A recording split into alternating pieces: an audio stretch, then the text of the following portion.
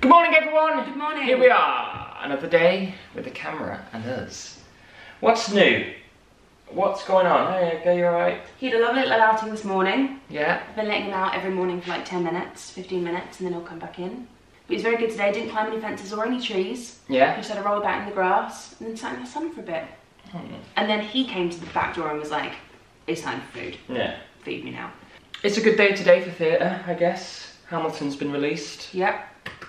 And Frozen 2, even though it's not theatre, but it's sort of Disney musical. It's a musical. On Disney Plus. Excited? Very excited. Very excited. You're going to watch Hamilton tonight? We are.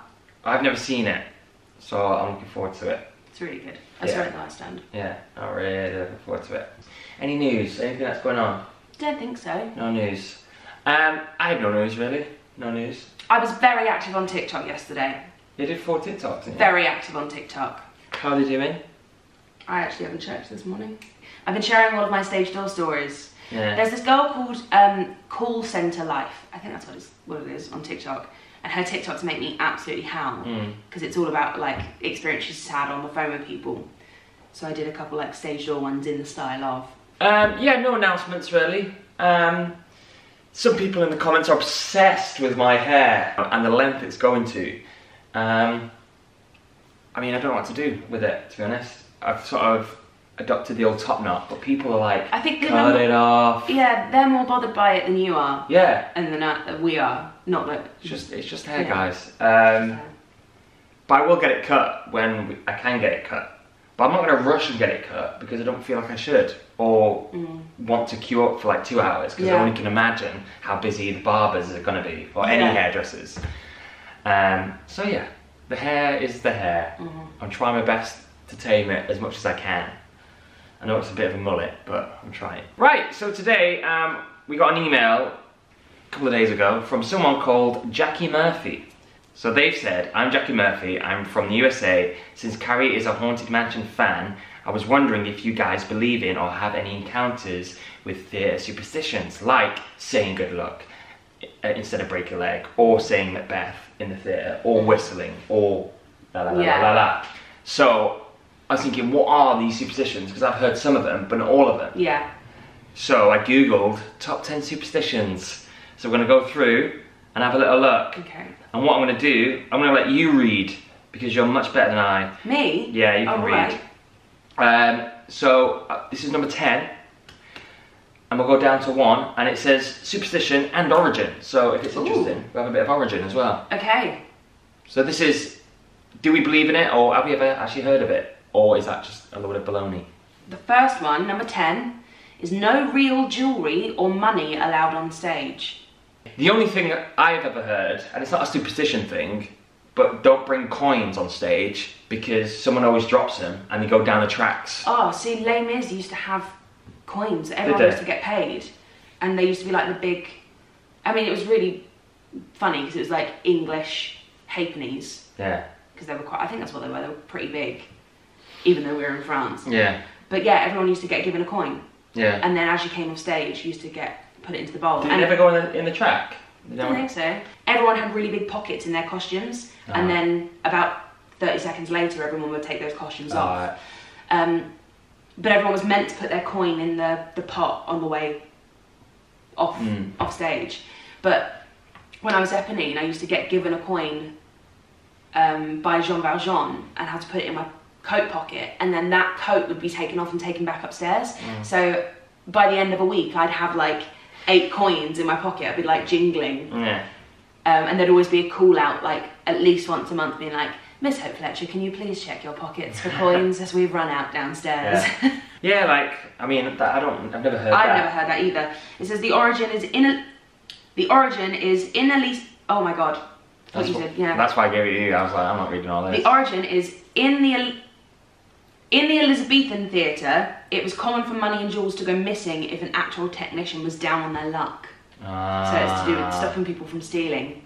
Yeah, I think like jewellery and stuff is never a thing on theatre. It's always like fake pearls. Yeah, costume jewellery. Jewellery, like, so you wouldn't want to rob that anyway. Well, but this is why. Yeah. This is why it's fake jewellery now. Well, I think it's probably, now we have the means to make fake jewellery, like, and fake stuff, like fake banknotes and fake stuff.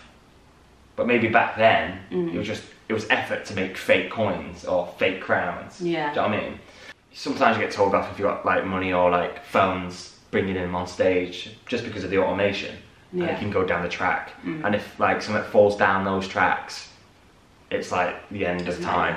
Because then they've got to like rip the like stage up and find whatever someone dropped down there, and automation / stage management would be pissed. They will hate you for it, yeah. Number 9 is one I have heard, but I don't know if anyone ever does it because it's kind of not up to us, but it's leaving a seat open, like leaving a seat free, like not selling that seat. Specifically for the theatre ghost, so they can watch the show. Yeah, I've never heard that, and I'm sure they probably don't do that. I mean, I can't imagine Cameron McIntosh being like, "No, we're not going to sell that seat for the whole year." Yeah, just for the theatre ghost. Just for the theatre ghost. I think if I owned a theatre, I would. Yeah. Because I think that's really sweet. Yeah. And I feel like I believe in that enough to... So what's the origin from that? Many theatres have reported that their buildings contain spirits of people who have performed there, worked on a production as a technician, or were involved in the construction of the building, even if the person did not die there. It's common for theatres to leave a seat or two open to honour the theatre ghosts. Another thought is that if ghosts are watching the show, they won't venture on stage to meddle with the production. Oh, there we go. I've not heard that one, I don't think. I've heard that one, but I don't think people do it. No. Number 8 is leave the ghost light on when you leave. I know this one. Yeah, I know this one, and I did this one because I had a ghost light in my dressing room at the Haymarket. Yeah. So every night I would switch it on. It's a really like eerie but like amazing light, isn't it? It's just like a pole with like a bulb. And a little cage around the bulb, yeah. It's really like amazing. So what's that for? A ghost light is a single light typically placed downstage centre that illuminates the edge of the stage. Many theatres have reports of ghosts who visit occasionally or maintain permanent residence in the building, but this superstition may help prevent more ghosts from inhabiting the theatre. Ghost lights are used so that a technician or an actor can find their way across the stage without tripping over the set or props in their search for a light switch, sorry. But I've also heard that people put ghost lights on because usually the ghosts that inhabit theatres were once actors, and that's why they inhabit the theatres. So it's a light for them to do their own performances by when everyone's gone home. I always think about staying overnight in a theatre and what that would be like and how eerie that would be. That would be terrifying. But in the Haymarket, didn't Bradley Cooper stay in that dressing room? Yeah. So like the number 1 dressing room which you were in. Yeah, there's like a bed. It was pretty big for a dressing room and had a little bed in it. And apparently Bradley Cooper stayed there. Yeah. But I mean, that must be eerie just staying in a theatre on your own. I would lock myself in that dressing room. I wouldn't go anywhere else in the building. Because it had its own toilet and its own shower. Yeah, you wouldn't have to go anywhere. But still, like, you'd hear a sound and be like, oh my god. Yeah, I'd be like, sod that. Wonder what makes theatre so scary. Just big, empty, open spaces with lots of history. Yeah. Number 7 is don't wear blue. I've heard this one. So it's bad luck to wear blue on stage unless you wear silver with it. Did you wear silver? I mean, every part I've ever sodding played is worn blue. I mean, is it the colour silver or actual silver? Because I always wore silver earrings as Veronica. And I always had a big silver locket for Fontaine. I definitely didn't have any silver for Beth. I had a silver engagement ring for Wednesday. She wore blue as well. I don't think I've ever wore blue. The only thing blue I've ever worn is jeans. Wore a lot of blue jeans in my life on stage. In the older days of theatre, blue was one of the most expensive dyes to obtain. Theatres that were struggling would use blue dye in their costumes to try fool their audiences into believing the theatre was successful. Inevitably, the theatre would go under because of the cost of the costumes. If a theatre had a wealthy donor, sometimes called an angel, they would be able to include both blue and silver in their costumes, proving the theatre was performing well financially. So if you just had blue, it was like you were faking it. You were faking your success and your wealth. Yeah. But if you had blue and silver, it was like, look how wealthy we are. It's like, please buy tickets. Yeah. Number 6 is one I've definitely never heard of, and it's a bit weird. Number 6 is give the gift of graveyard flowers.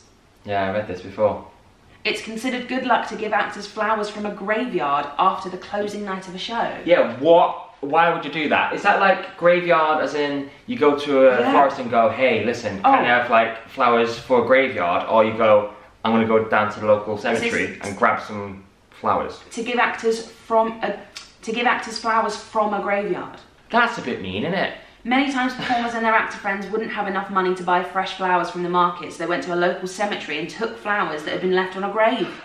Graveyard flowers were also given on closing night to represent the death of the show and the transient nature of theatre. If you came to me after, like, say, Back to the Future closed, and you're like, here we are, Ollie, the final night, you did it. Yeah. I'm like, where are they from? And you're like, oh, like a grave. Yeah. I'm like, go put them back. Yeah. I was like, there's no way you can, like, grave rob, effectively. Yeah. Go put them back. It's different back then though, isn't it? Yeah, but people are really superstitious, so people might out there do this. That's true, yeah. People let superstitions run their sort of psyche. So don't do that. Don't steal flowers from graves. Do other things. Yeah. Number 5 is no mirrors on stage. I didn't know that. Mirrors on stage.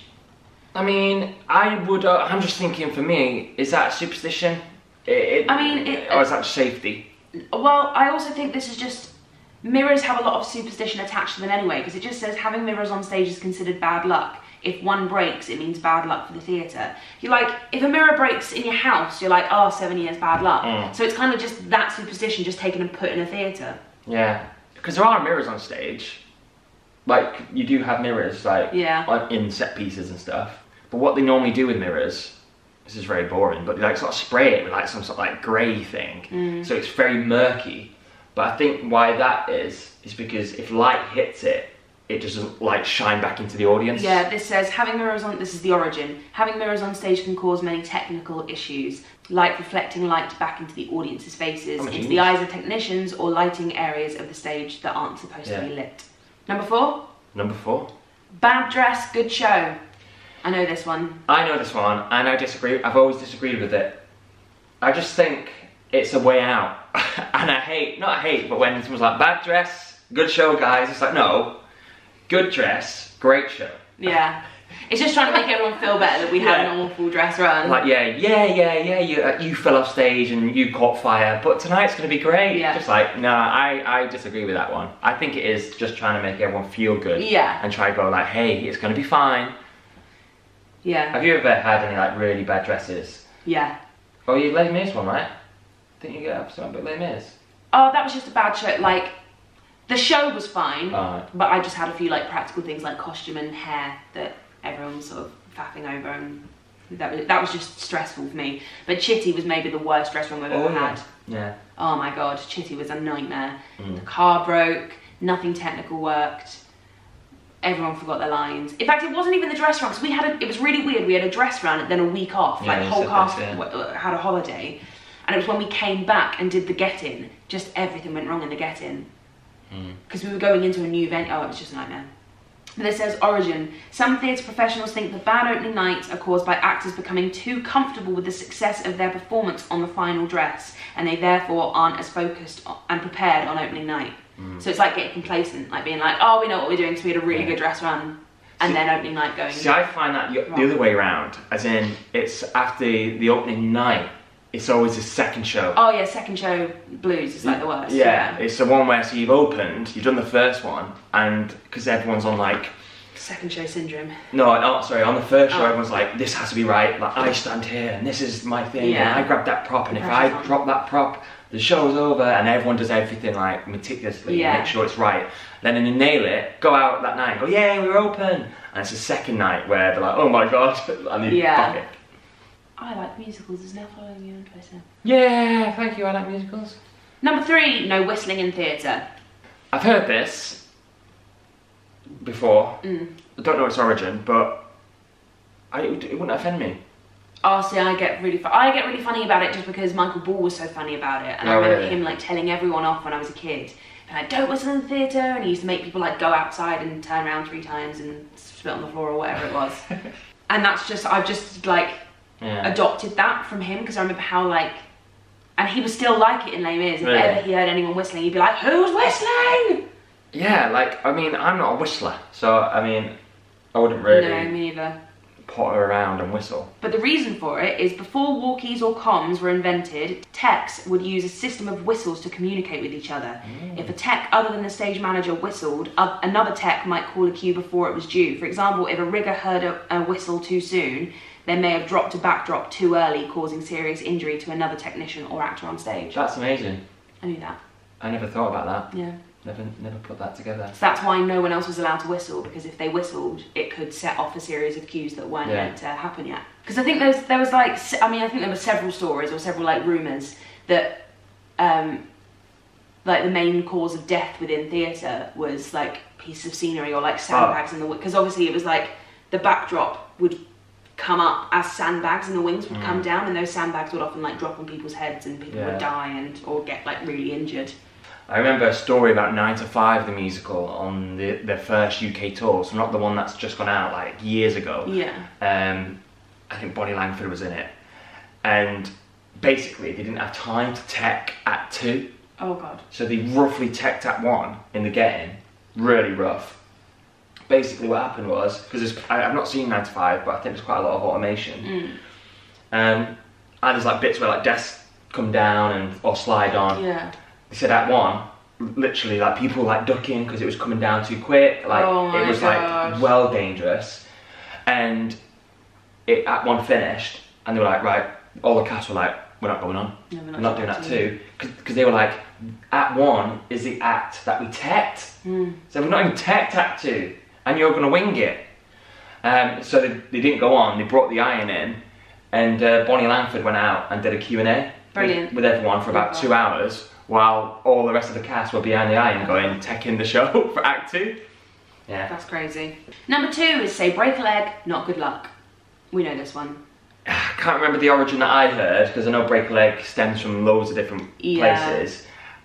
This might not be right, but I remember something about a curtain, and like, if you break a leg, it means like curtain goes up and down or something with the curtain call. I don't know. It means something to be good. Break a leg. Well, this says there's a few origins of this particular superstition. The first comes from Elizabethan England, when actors were sometimes thrown money after a good performance. They would kneel down to pick up the coins, breaking the straight line of their legs. So like they'd be bending their legs. So saying break a leg meant I hope you get loads of money at the end of the show, basically. Another origin comes from the vaudeville era, when there were multiple acts scheduled but not all of them went on. The curtains on the side of the stage are called legs, and if a vaudeville actor were to break a leg, they would have made it on stage to perform that night and get paid. So like, they'd hope the curtains were opened for them, basically. So breaking a leg meant the leg of the thing that opened the curtain. So it's like, hope you break a leg, hope you get on stage, hope you make it on tonight. I hope the leg of the curtain is broken for you. Yeah, because I guess that's sort of like a mix of what I heard, but obviously someone just sort of, because I heard it was like that, because then the curtain would close and then they would open it again. And yeah, I heard that as well. And they would clap and then they would open it again. It's like, oh, break a leg, smash it, basically. Yeah, that's what I heard as well. So it's sort of that, but not. And the final origin comes from taking bows after a show. When an actor has finished a performance, they often place one leg behind the other to bow during applause from the audience. And the final one, number uno, is don't say Macbeth. Which is, yeah, it's hard if you do Macbeth, I guess. Yeah, I mean, I think that's the only exception.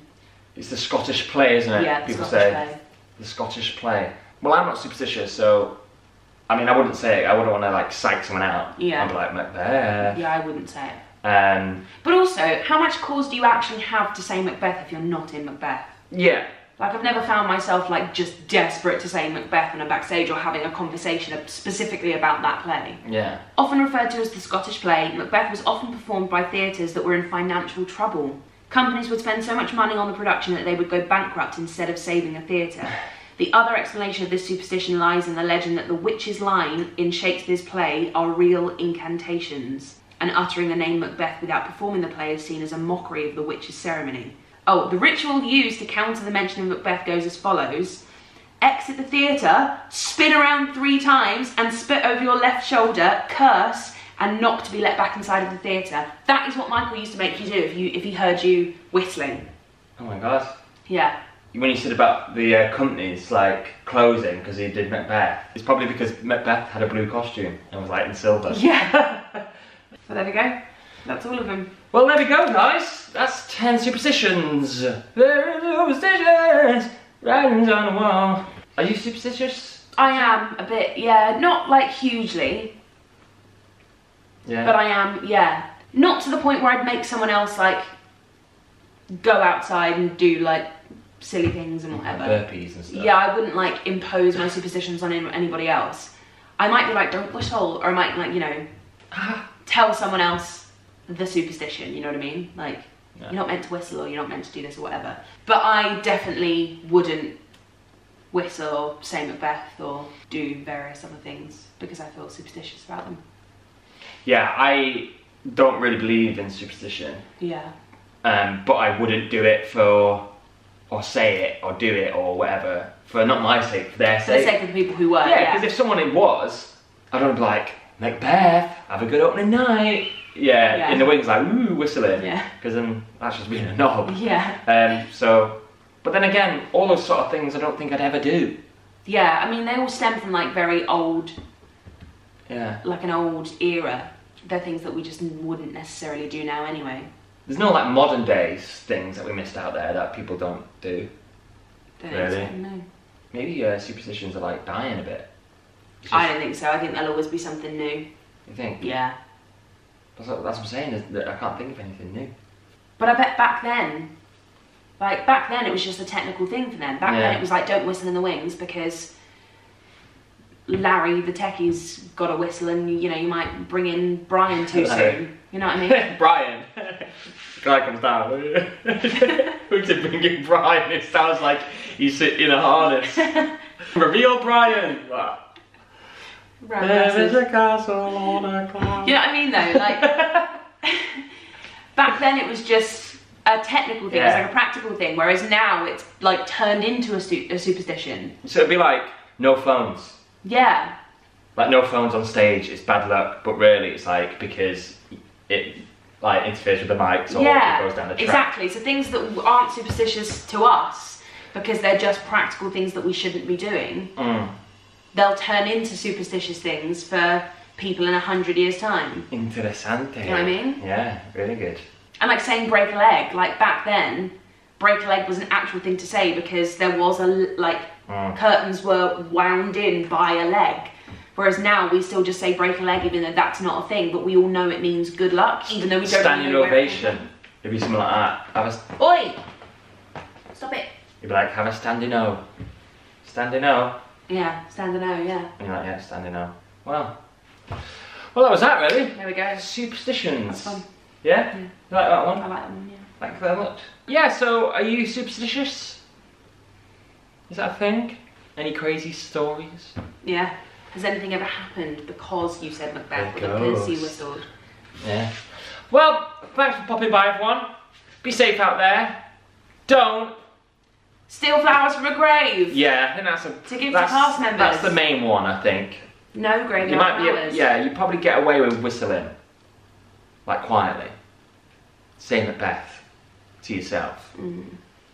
But stealing flowers from a grave is a no-no. Don't do that. Yeah. Stealing from someone's garden.